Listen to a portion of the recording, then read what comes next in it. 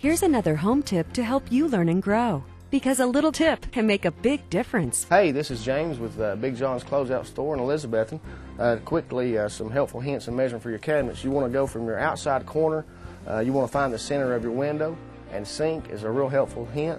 You also want to know the sizes of all your appliances, and come by and see us at Big John's, and we'd be glad to help you out and help you figure it out. This Learn and Grow tip for home is proudly sponsored by